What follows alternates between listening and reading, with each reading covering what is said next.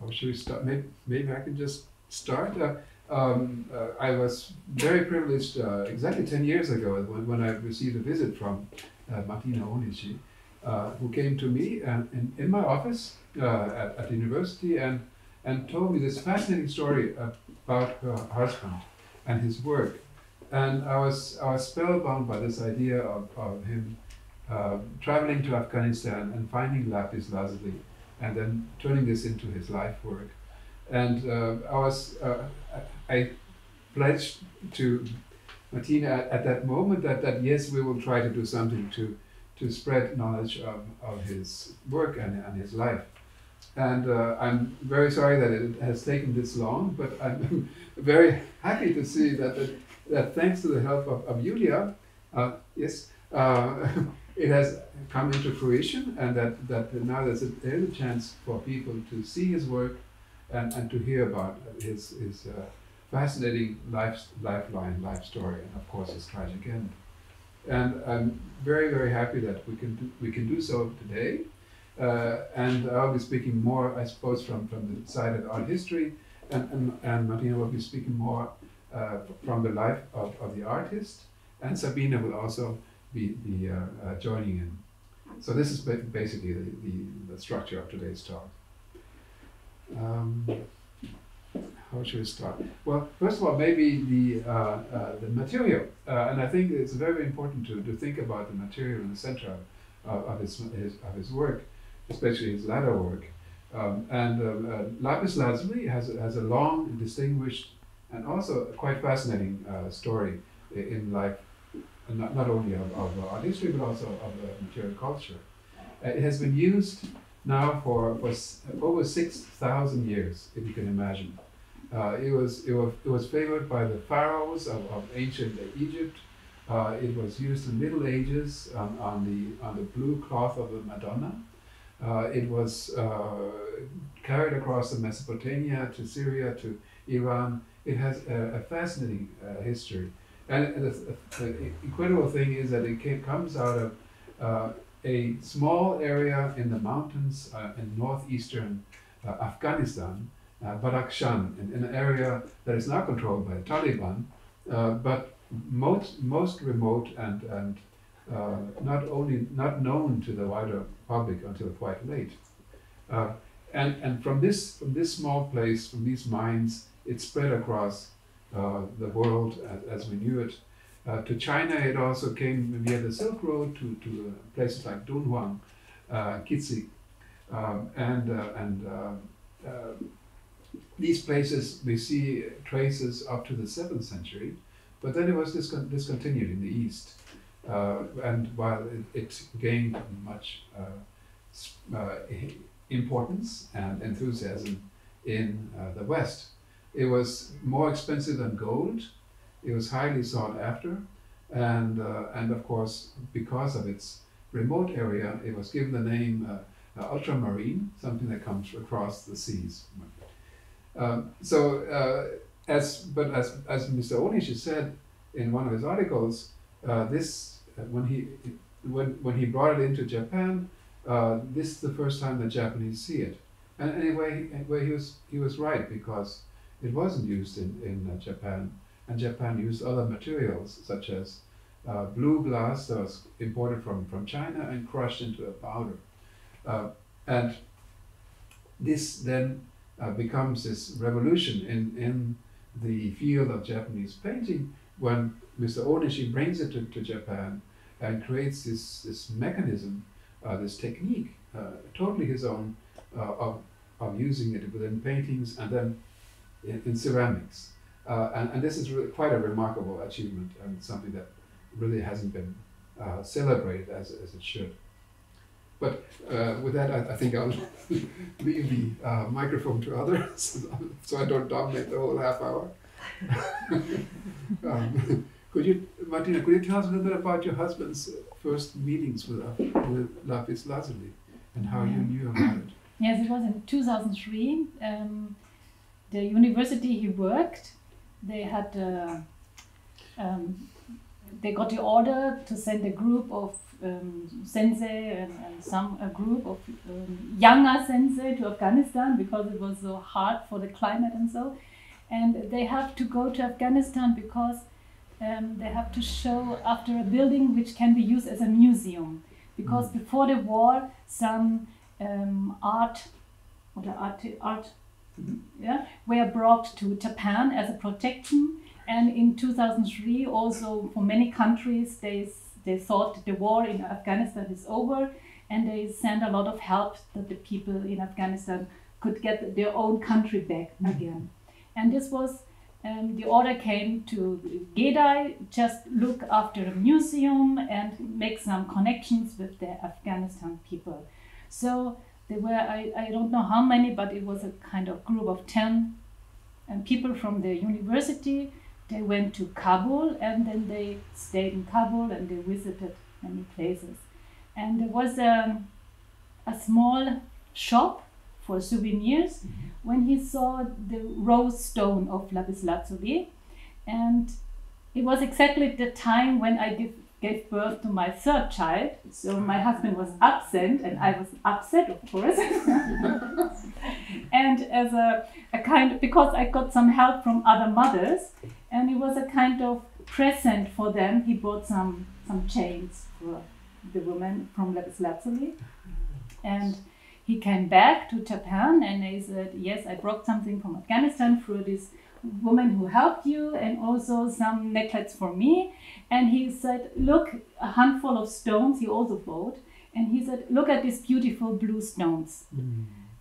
But I don't know what to do with them.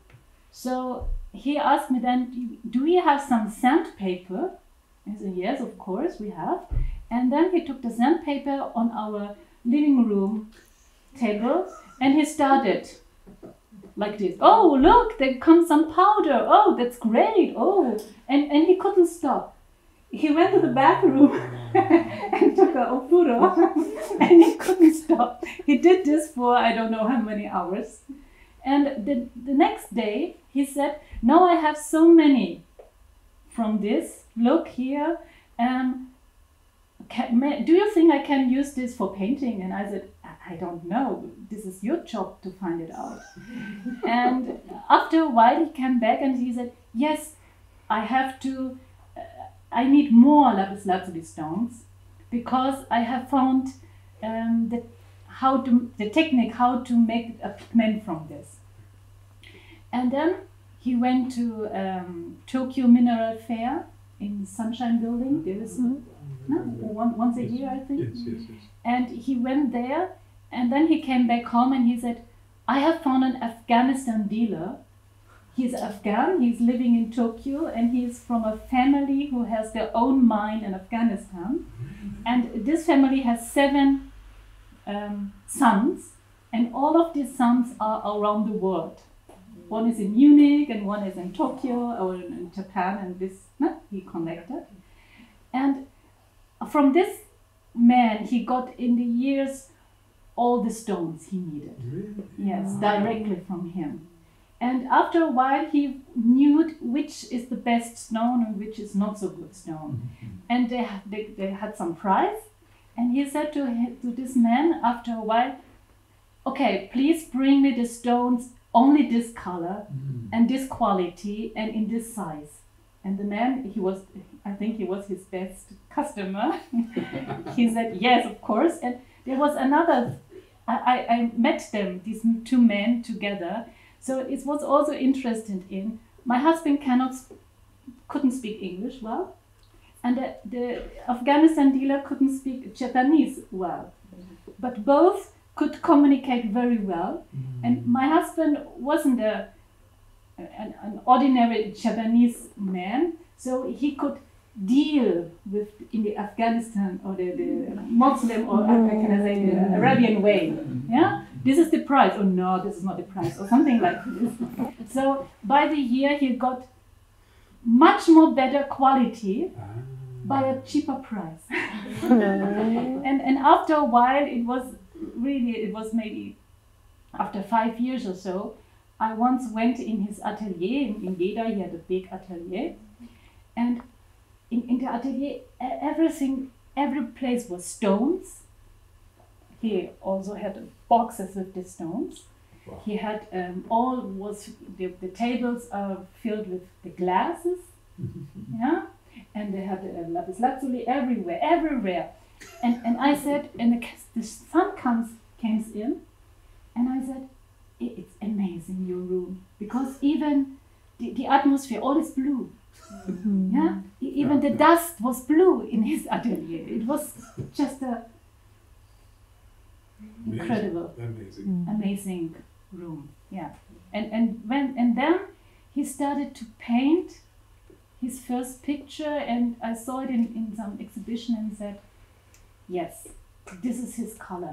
Now, I felt at the beginning when I met him, I felt this artist has something special. He had such a strong wish to do something. And he has his own way, and just let him go his way. And when he started with lapis lazuli, I knew, okay, now he got it. This was my feeling at the time. Yes, he got it. Yeah. His color, he got his color. Yeah. So, this is the story. Wow, yeah, no, it's an incredible description of how you could spend so much time and energy and just pure joy and trying to find out what to do with the material. And apparently, so for me, this exhibition is also the first time I got into touch with his works, and it was a beautiful, bright day outside, and I came in, and first I saw the landscapes, and then Julia showed me around, and I just remembered, so I'm trained also in Western art history and also in Japanese, well, East Asian art history. And when I saw these paintings by a Japanese artist of this guy and how he perceived the blue atmosphere I experienced myself when I was hiking in Japan, and this color behind it, and Julia told me about all these stories, it was just mind-blowing. For me, I really enjoyed that quite a lot. So it made me also think of, so having heard that that there's a Japanese artist coming to train in a small town in Germany, and having a similar experience in my own life of going out and being trained somewhere else, and you start to reflect what is your heritage, kind of what's your identity and how does it change, and it kind of changes like the light changes outside once you're exposed to something. And I think the experience of going out and meeting this pigment or this color and then reflecting on it in your own experience and how this is kind of reflected in his works, this is really touching. For me, it was a great experience. So thank you so much for everyone for making this possible, and I hope you enjoy these works in the same manner. It's also so incredible to see how the same pigment can have different intensities when it's on ceramics or if it's on paintings. And it made me think of I'm not sure if actually Goethe said it himself, but it's kind of, I connected with his ideas of his color theory, that when you look at the sky and you feel this calmness, and then you try to take the same color and project it onto a different object, for example, a chair. Looking at a blue chair, you wouldn't feel as calm as when looking into the sky. But standing in front of these paintings, it was for me like, no, this is like exactly like looking at the sky. And it's so incredible. So I hope this emotional or sensational approach, on the one hand reflected by his experience with his nature loving apparently life, and how he projected that into the paintings is really an inspiration for me. So. There's definitely a clear spiritual element to the colors and to this painting. I think it's not just a pigment, it's not just a color, it's something much deeper that he's trying to to get at, and I think that comes across very clearly in his works. Actually, I think he wrote something about that. If I may just read a short statement written by Mr. Onishi, thanks to your help. And he says, I'm sure that this color, the lapis lazuli, is in me somewhere, but maybe maybe somewhere else. The uncertainty that between reality and memory, as it always exists, seems to be a common in the feeling in the people who can look in the sky or in front of a fire for hours on end. I feel that color transcends phenomena and is connected to memory. What is the color that we perceive and continue to experience in our memory? I feel that the existence of colors, either outside of the physical and logical concept of color, has become the environment of our world. So there's this element of memory, this element of us, of the spiritual. It's something that transcends what we see around us, that we see in this blue, the color blue, and carry through this mineral lapis lazuli. He also has a really lovely statement about the history of it. Throughout human history, lapis lazuli has always been the color of the highest order and available only to those in power at any given time, regardless of race, religion, or age. All the religions born on the Eurasian continent regard the blue of lapis lazuli as a color that creates the heavenly world. Such a color has disappeared since the 18th century in the West, and since the mural paintings of the Kitsil or Dunhuang in Asia. I feel there is a secret to the beauty that humanity has been seeking beyond time and religion, and I would like to know what is the reason why lapis lazuli has been treated with such importance across cultures and religions. So, this says much better than I can say it. He's clearly engaged with lapis lazuli on a very deep philosophical basis, and this knowledge, this searching for truth, is also something that I feel comes very clearly through in his works. I hope I did justice to yeah.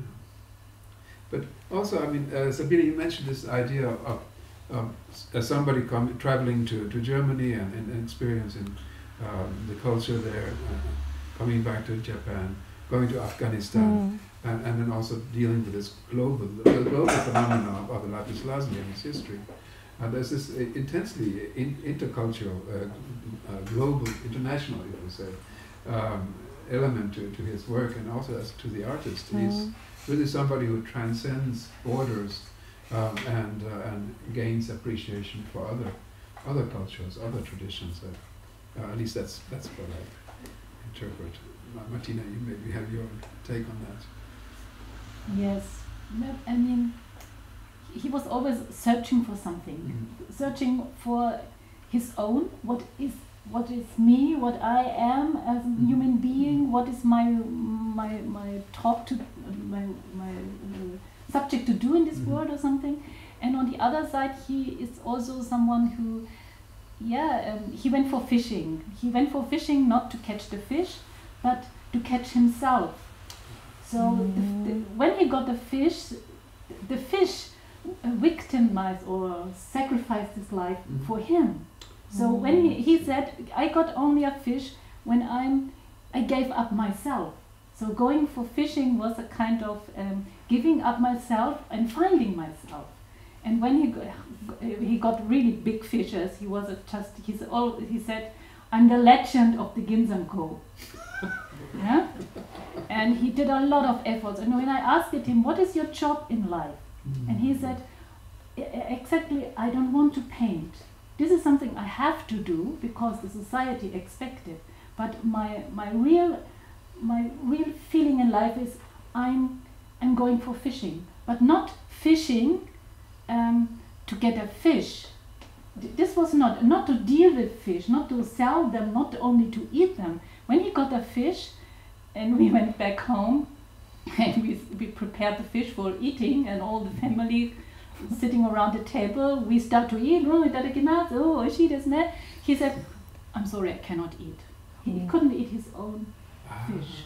So because this was a kind of, he's eating himself, or he's eating his inner side of himself. So yeah, this is also some fascinating thing of his personality. That yeah. Would it be fair to say that he had an unusual personality? No, he was quite in a normal thing. He was quite normal, and he was a little bit. I think not normal Japanese. He wasn't so formal. Yeah.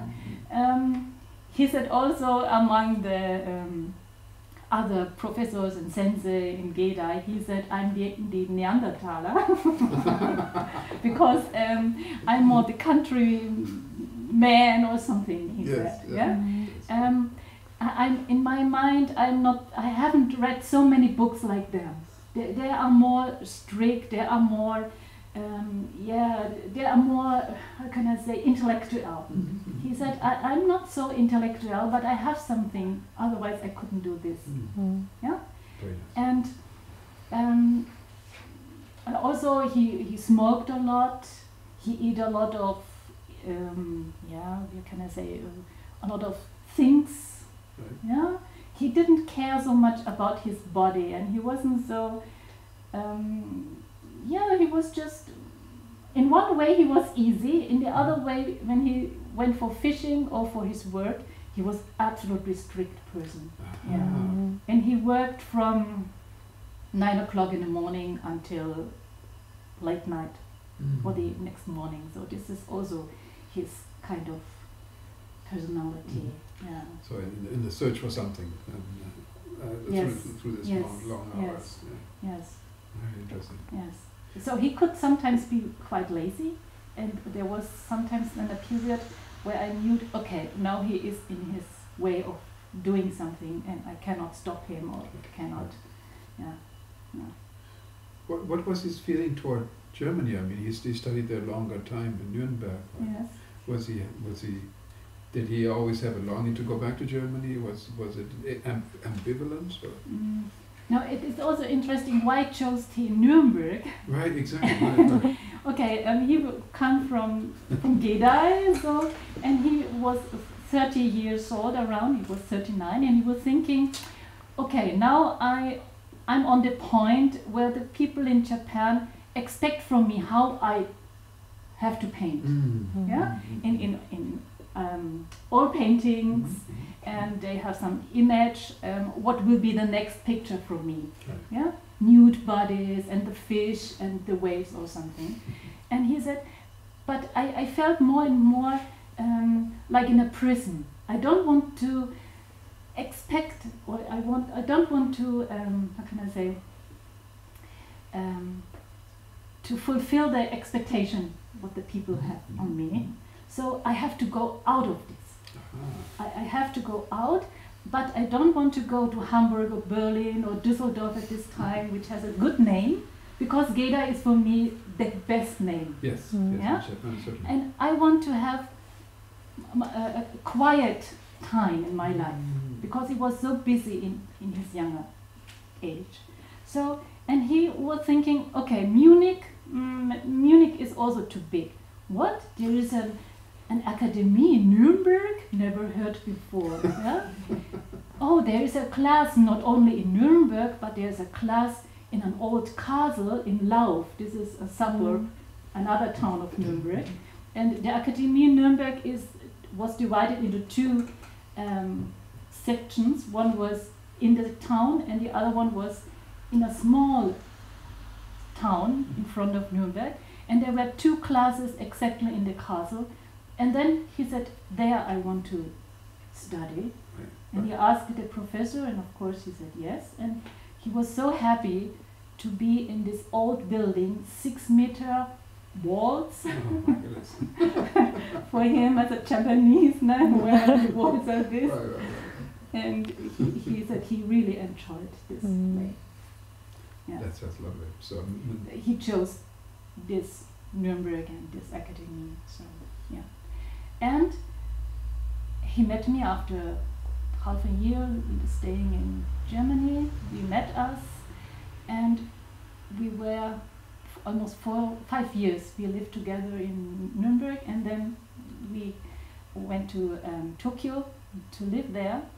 And of course, I had to integrate myself. I had to learn Japanese language and to make all this stuff. And I started also.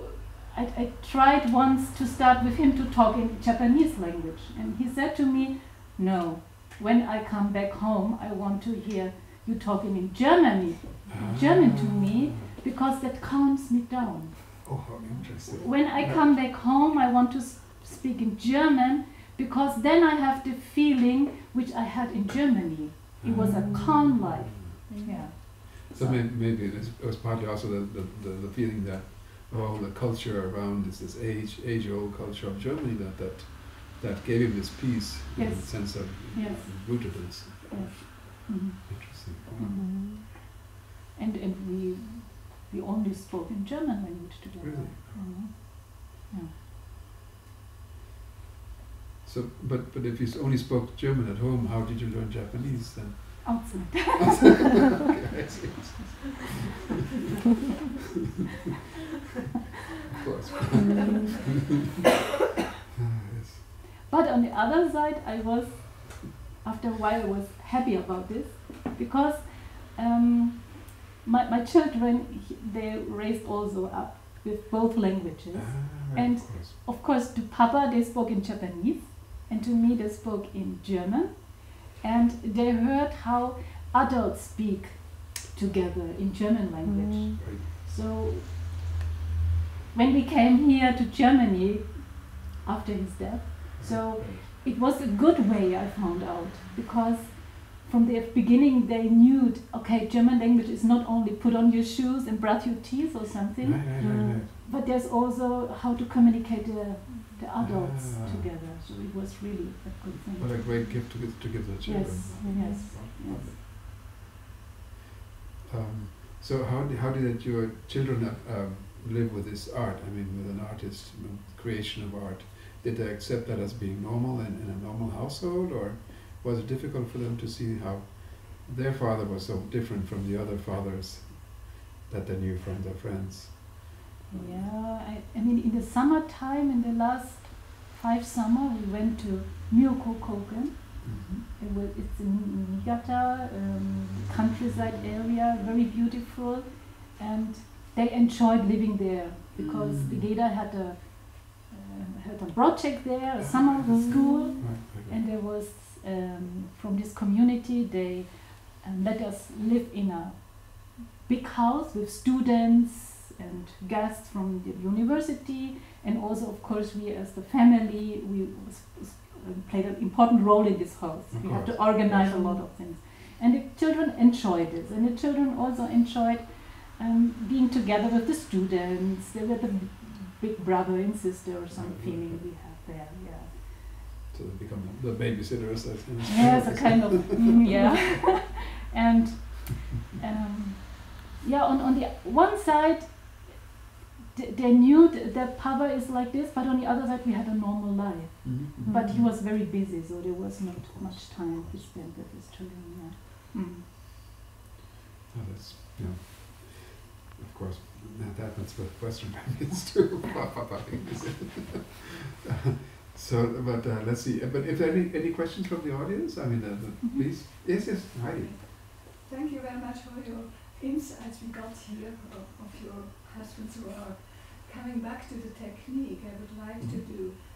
So he grinded the lapis lazuli stones, and then what did he add to have a paint to work as painting? How was the mixture? Did you know about? To make the lapis lazuli, the pigment is it's a process by its own. It's very difficult to do, and when he had, he always tried to have the Japanese old technique he used, but also he painted it on canvas, so it was how can I say, it was prepared, the canvas, like an old European way, yeah, the Grundierung, we say, yes. And then I think the technique he used was the Japanese way. It was with egg and wax, no, not wax, Hasenleim, no? I think Yuya has prepared his process. I think we got it from I'm not quite sure where we got it from. It was one of the publications, but I think there were about 15 different steps in the process. It was actually quite complicated, and of course making it into ceramics was of course another chapter in itself. And maybe we should also speak about the ceramics. I mean I think it's the last tea master, the Uda Senke, was we're talking about how you can see the universe in a bowl of tea. And what I find with these objects is that, through this lapis lazuli, we see the same dust that King Solomon or Marco Polo or the Pharaoh of Egypt saw. So we see not only the universe, we see the history, we see the culture of all these places in this tea bowl. So it is a sense of connection with a whole range of cultural events and histories. So I think for me this blue thing, it's the shimmering blue of the bowls is absolutely gorgeous, but there's so much more in this the connections with lapis lazuli.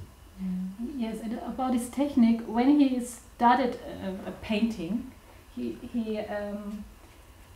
started with the Grundierung in white, and then he used a white color, and he make all the how can I say, the branches of all this. It is a little bit higher than the underground, right. yeah. And then all the picture were just white, yeah. And a little bit you could see very detailed, yeah, not the trees or something. And then he had this very special brushes, Japanese old style of brushes, with they have this shape like this, and there's the hair, very thin, very tough, very soft, yeah, the hair. And then he got 200 times like this with the color. So, and it was quite amazing. There are some pictures 2 meters or something, and he went always this way. He did, yeah. It was also for his body very. He took a lot of power to paint with this, yeah. So it was filling up these structures of the nature. Yes, before. and it was. He said there comes a point when he's doing this, where he cannot control by himself. The color has its own way, where it stops, no? And where it gets more from this blue, then there is coming something out, yeah, which he has no influence by himself. May I perhaps ask, sorry, in connection to that, so would he already have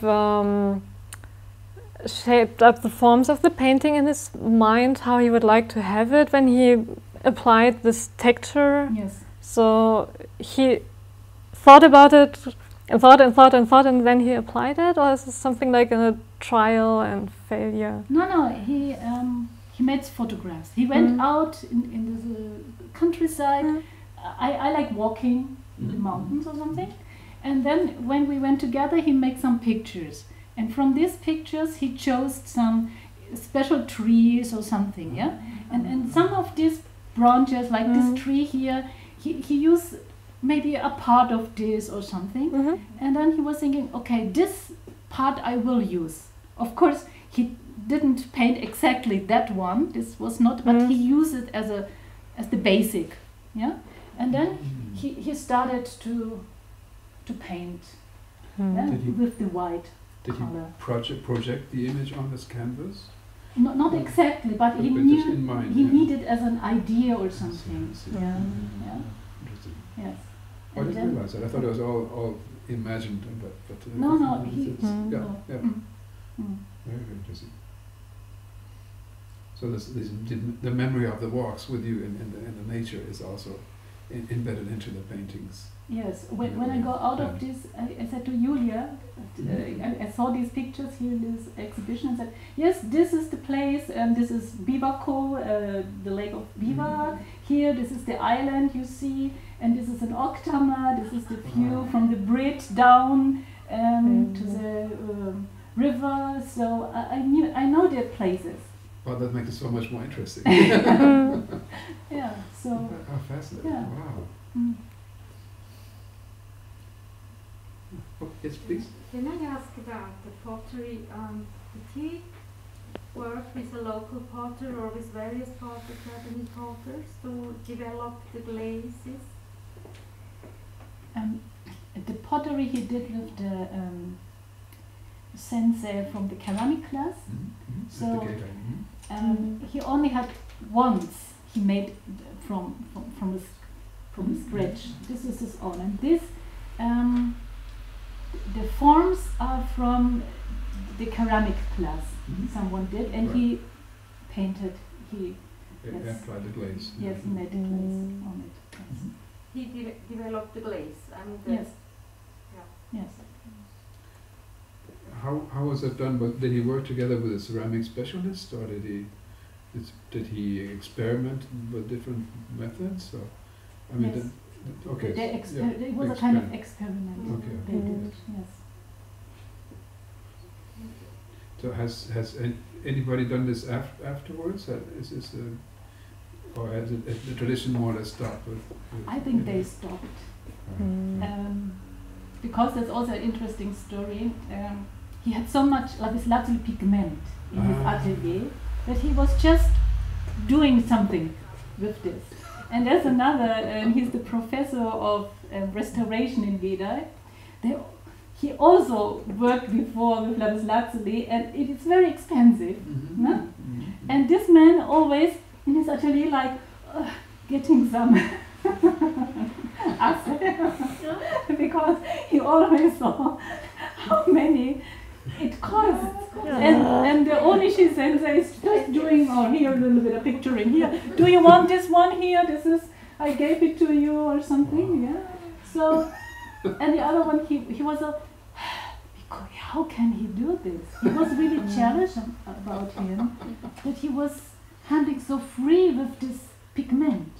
Yeah. So, yeah. Yeah. Well,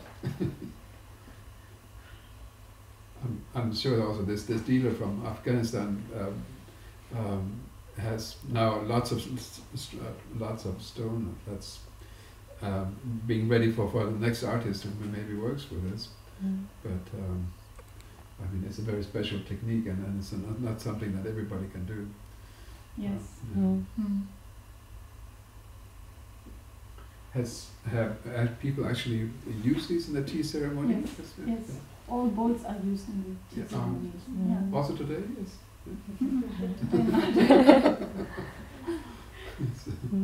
This was also something he did this not for a museum or not for only to look. He wanted also to create something for use.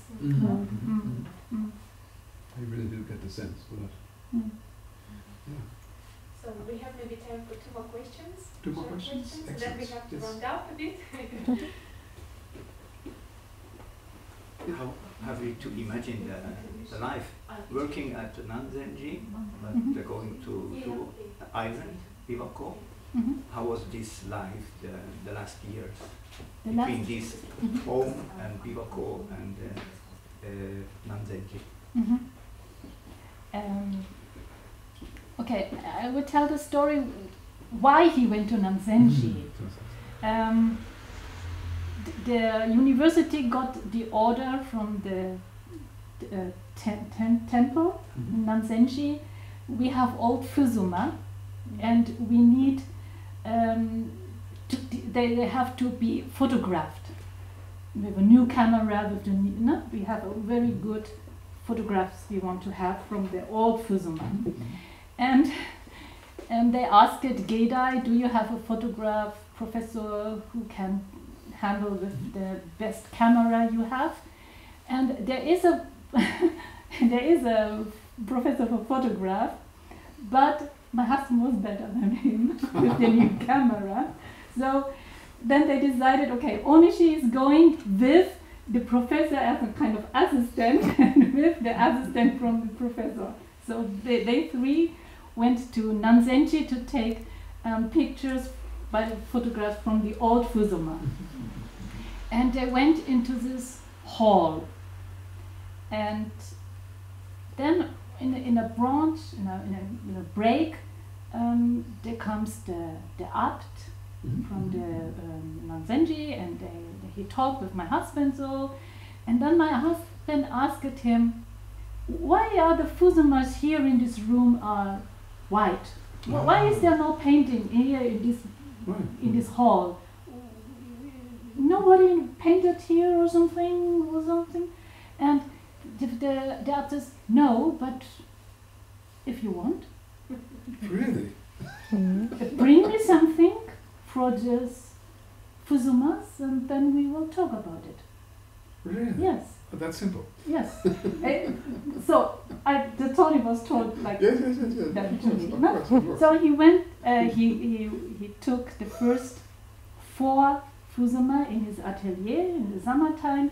He painted with his lapis lazuli technique on it, and then this Fusuma were brought back to Nanzenji.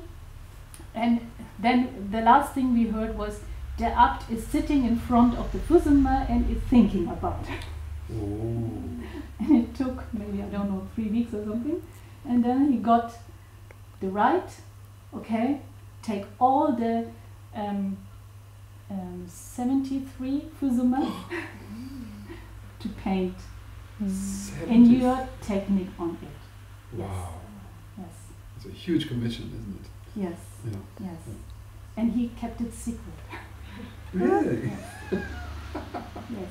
He took the next one, the next 8 Fusumas, and he painted on it. Yes. Yes. Wow. Yes. So that's a quite special moment. But he didn't paint at Nanzenji. He took them back Yes. with him, of course. He took them from Nanzenji to Myoko Kogen. Right. In this, there's some picture in the catalog. This big hall. Right. It's a kind of, it's a kind of, how can I say? This was a ryokan, a big ryokan in Akakuro Onsen, and they had a big hall which they used for concerts, shamisen concerts, or for some culture events or something.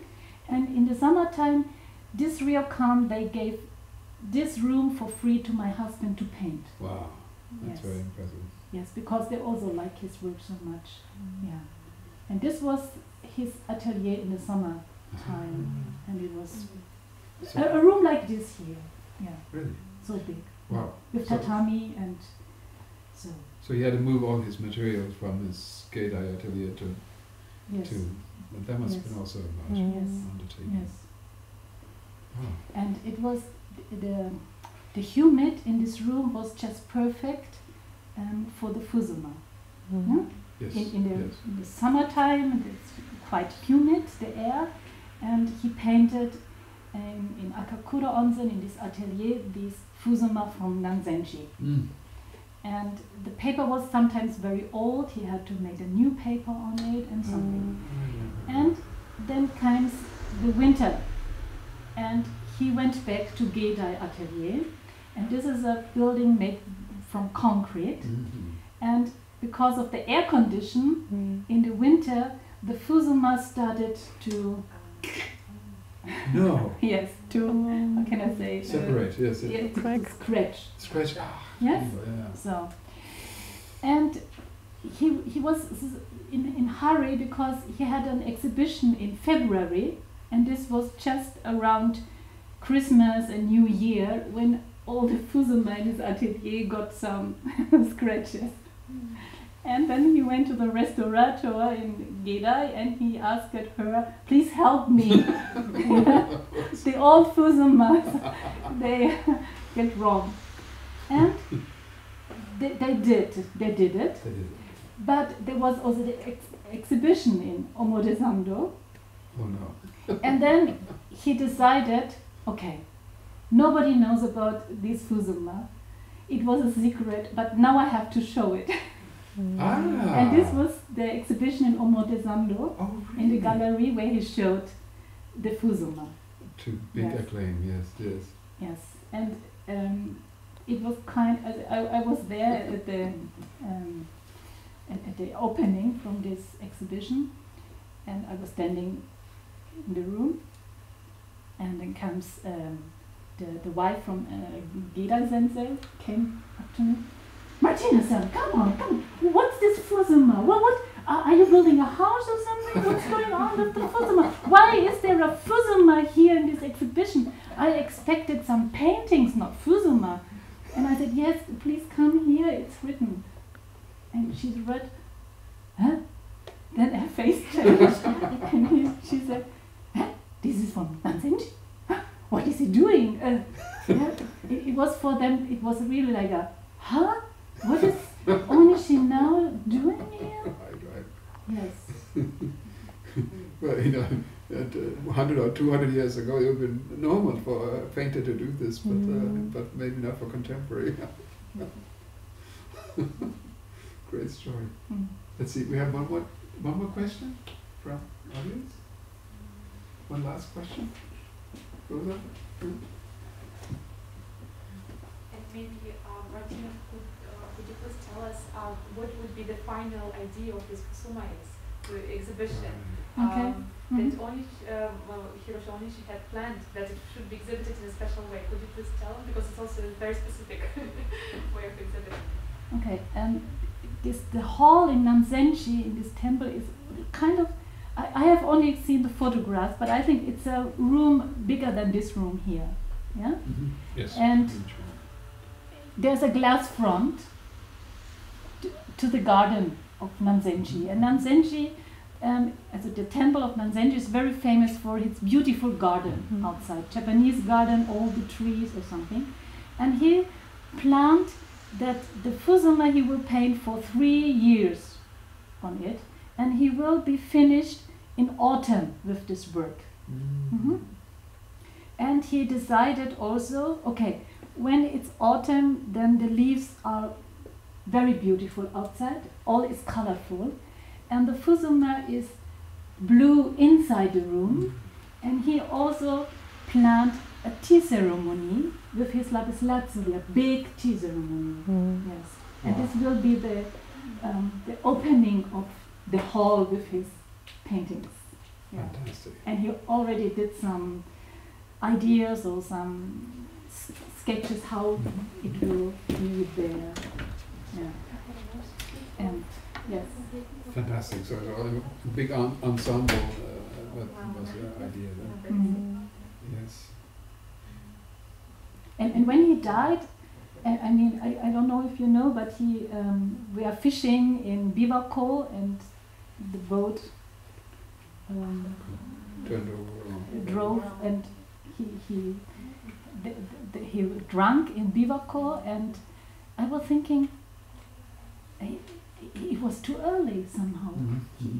It was also it was just 2 weeks after Fukushima, and the situation in Japan was very deep. The feelings of the people, they were so sad, they were so deep, and I was thinking, after 3 years, when he finished the Fusuma or something, then they got a new spirit in Japan. Yeah, we even in this situation we got something special. And I was thinking like this, it was too early. Why? Oh, in this situation now he has to go. Yeah, this was something which I felt so sad.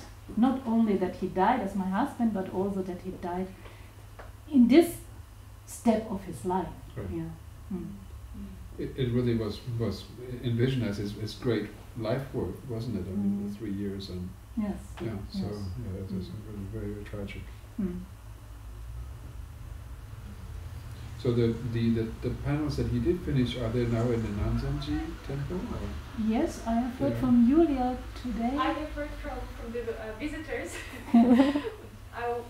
I can't say what's the situation now, but they told that it's known to them, so that probably they saw it at Nanzenji. Okay. But I can't guarantee that it's really definitely in the museum. So We have to go and see. yes. Yeah. For the after Corona time. Exactly.